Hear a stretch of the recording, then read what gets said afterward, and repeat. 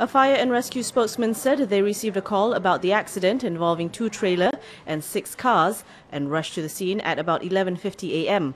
It is learnt that the accident was caused by a trailer which skidded and crashed into a red car, dragging it for about 200 meters before coming to a stop. The deceased were identified as Nur Hayati Wook, 50, and her 20-year-old daughter, Siti Yuslianis. Nur Hayati's 3 other children, Yusriman Roslan, 20, Yusrizal, 25, and Siti Yusliana, 12, were seriously injured.